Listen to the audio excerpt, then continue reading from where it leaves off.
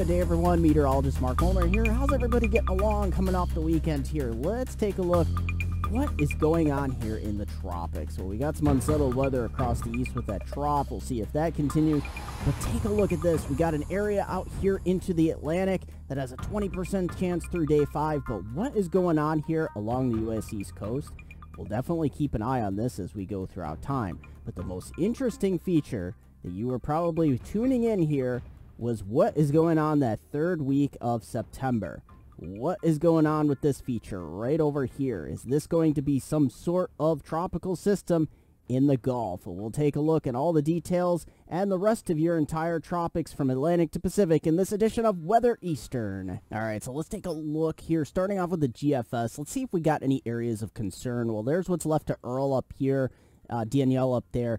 Take a look at this. So this area out in the main development region of the Atlantic, up to 20% chance through day 5. Look at that wave out here in Central Africa. We'll definitely have to keep an eye on that as we go in time.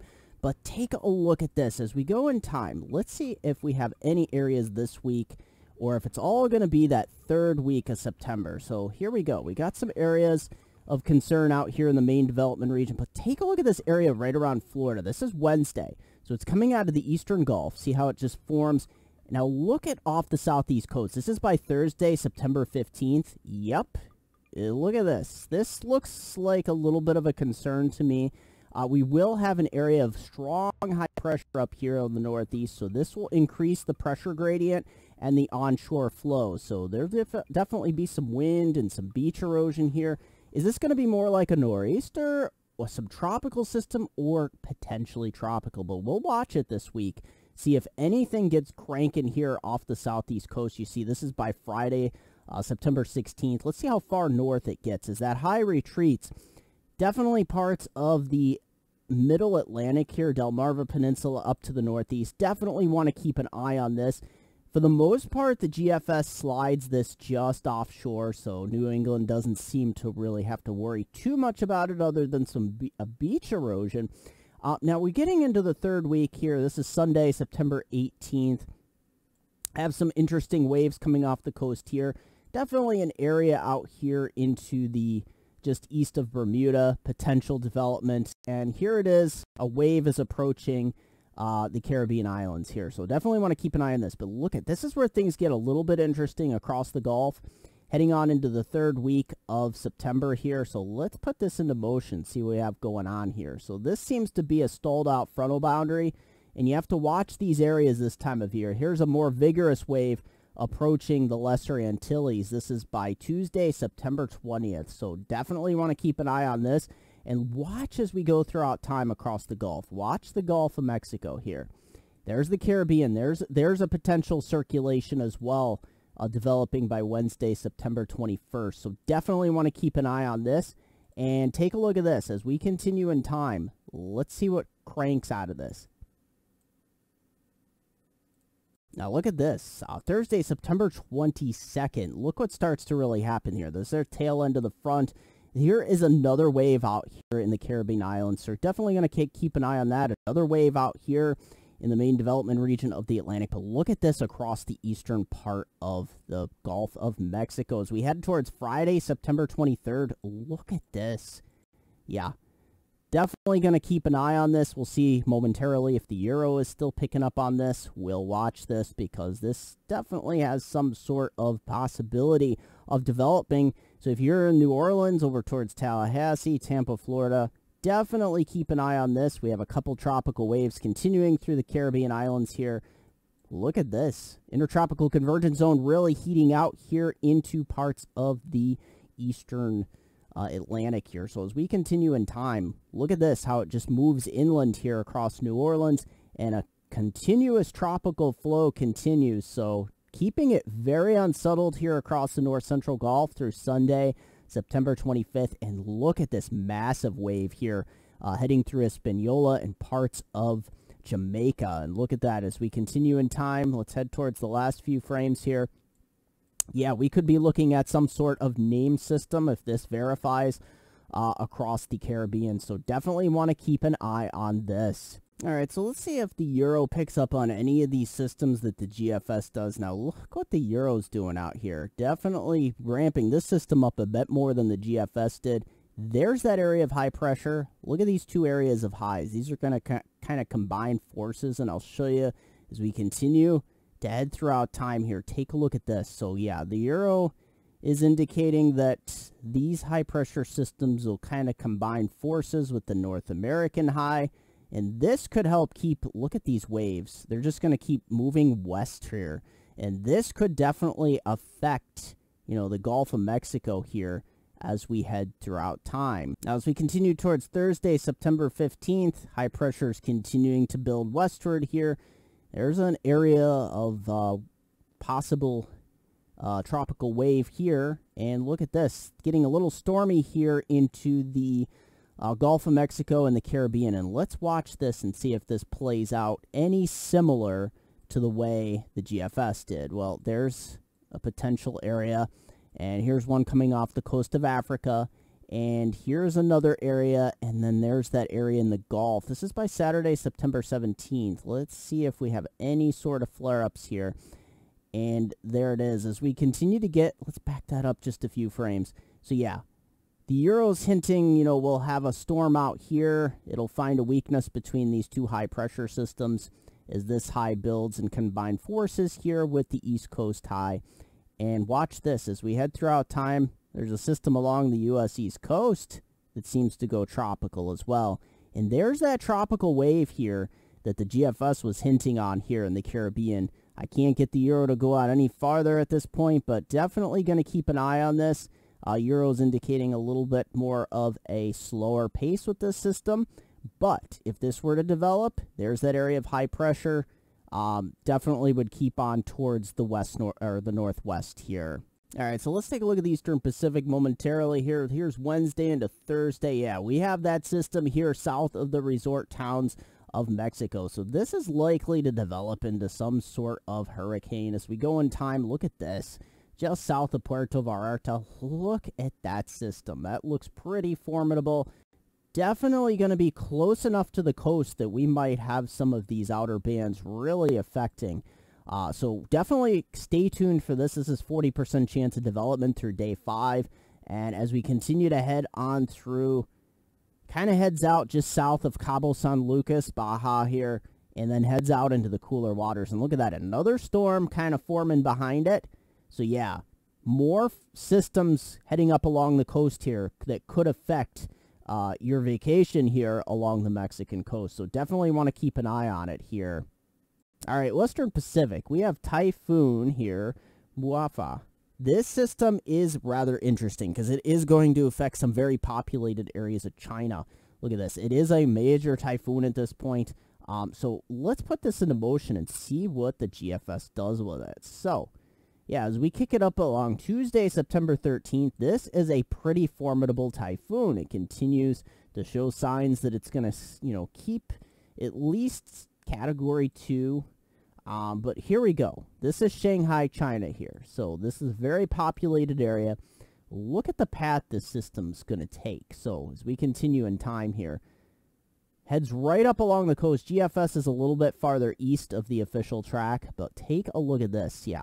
The central core of the system, especially the western side, could really be working into parts of downtown Shanghai here. So as we continue, this is actually on Wednesday, September 14th here. So this Wednesday, and as we continue in time, look how it just moves right up along the coast and then towards northeast China. Here's South Korea over here, Japan's over here, and look at it, just moves right up along the coastline here. So this could be pretty damaging. This could especially be, coastal flooding, inland flooding, winds, and look how it just gets caught up in the westerlies. Then another typhoon. Look at this, targeting southern Japan by next Saturday, September 17th.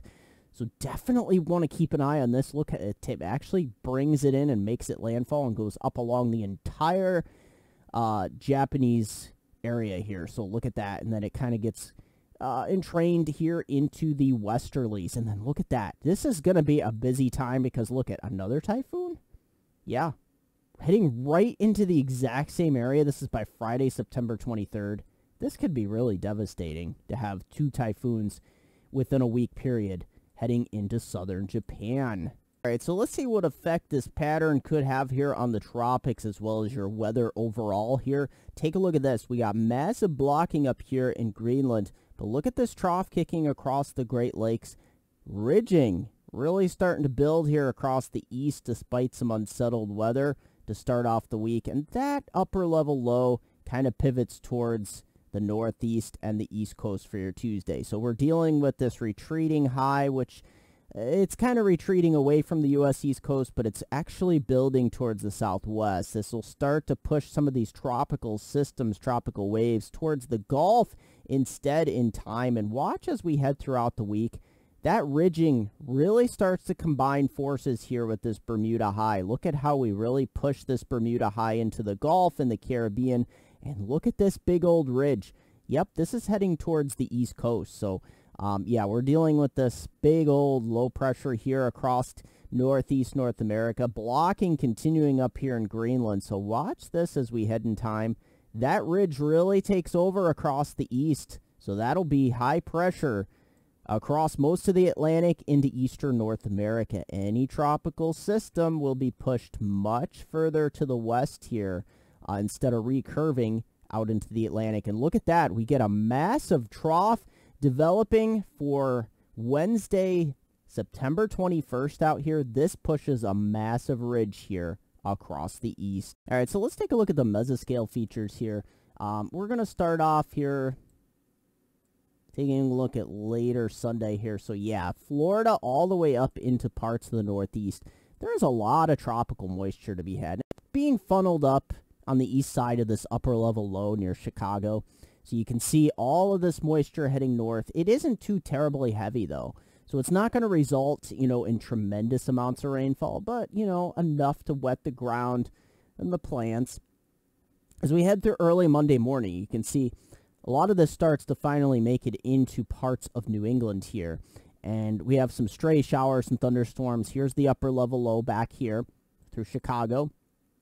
As you continue on along the southeast coast, this is where we start to see, more tropical moisture really start to take hold here. So let's continue in time.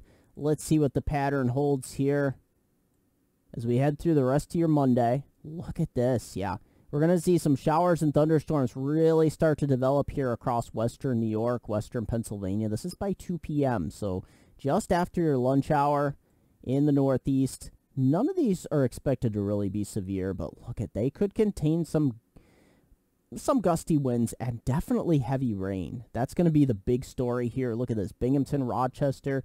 These areas, most areas will see 1/10 of an inch on average, but some of these stronger storms could contain up to 1/2 to 3/4 of an inch per storm. So yeah, looking at some really big gully washers here, and watch this as we go throughout the rest of your Monday. 6 p.m., 7 p.m., so that evening rush, yeah, look at this. Some of these could be really heavy here. So yeah, definitely getting into Wilkes-Barre, Scranton there by 10 p.m. Look at that. Into the Catskills, the Poconos, southern Hudson Valley region, just west of New York City. Look at this. This is by midnight, heading on into early Tuesday morning. Look at this. So we continue to progress this to the east, and look at that, into New England. It does weaken a bit, so by 6 a.m. here Tuesday morning, you'll still be getting some measurable rain here, which is good news for the drought situation. All right, and if we take a look here, continuing on 10 a.m., 11 a.m., yeah, we're going to start to really get some formidable rains up here into parts of New England. So Tuesday's your day. Look at this. Some heavy gully washers. This is 3 p.m., just before the evening rush, Boston over to Albany, New York. These areas could be seeing some pretty big gully washers here. So yeah, those areas that get some of this heavier rain, this is by 7 p.m., so after the evening rush, and heading on it up into Maine here. All right, so the HRRR model, let's take a look and see what the rainfall totals from later Sunday into Monday look like here. So as we head into early Tuesday, there it is. So we'll take through late Monday here. Take a look at this. So most of New England stays dry through Monday here. But look at this. Yeah, some of these gully washers here in western New York, western Pennsylvania, especially west of Interstate 80 1 here. Could definitely see some of these areas getting up towards an inch, inch and a half. Most areas will see a 1/10 to a 1/4 inch on average, but definitely going to keep an eye on here because some of these could, you know, bust the drought a little bit. And look at that out on Long Island through extreme southern New England. And then let's head on into Tuesday here. We can continue it out a little bit more. And we start to work, look at this, the southern Catskills, Poconos, getting upwards of an inch to inch and 3/4 here. In some of these areas, these heavier gully washers could be up towards 3-4 inches in some of these, you know, yellowish areas here. So not everybody's going to see this. And don't focus on any one point here, but this has been the trends here on the mesoscale models. Really holding tough with some dry air up here in New England. That will start to break down later Tuesday and early Wednesday, however. And the euro here, let's take a look at a generalized, you know, pattern here heading on into late Monday, Tuesday. There it is, Tuesday into New England. So yeah, the euro's kind of hinting, you know, at some interesting rainfall totals here across a little bit more widespread. So to speak, around that inch mark. So definitely want to keep an eye on this. The trends are supporting some heavier showers and thunderstorms here across Pennsylvania and New York State later Monday into Tuesday here. So, and then we start to push that up towards New England. Now, if we take a look at the national view here for the euro, you can see there it is. So the upper level lows back across Chicagoland area. And look at this. Here's the tropical moisture heading across Florida. And then it heads up into the northeast. So you got this secondary area on the northwest side of this upper level low. But look how it's just feeding right up here into parts of the northeast. So definitely want to keep an eye on this widespread 1-inch totals in the heaviest gully washers here. All right, John sending in a photo here. The waves from Danielle up in Blackpool, UK. Take a look at this. Nice capture here, John. Those waves really kicking up across the Blackpool, UK area from what's left of Danielle. Nice capture. All right, so let's start off with the temperature trends here. That we have a cool pull of air here across the Great Lakes into the Midwest. Only in the 60s for Monday here, but we're holding on to upper 70s, near 80 here into the Northeast for your Monday. Watch this. This cooler air pivots towards the Northeast. Some areas will be only in the upper 60s to around 70 degrees here across parts of the Northeast, but we moderate that into your Wednesday, September 14th here.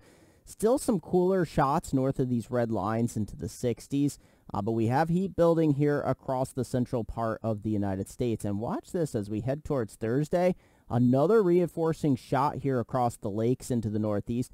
North of this line, we might only see highs in the 60s, mid-60s, Rochester, Albany, Burlington, Vermont, Portland, Maine. Yeah, looking pretty cool there. And then into your Friday as well, TGIF. We moderate it just slightly as we get some of these warmer temperatures pushing in.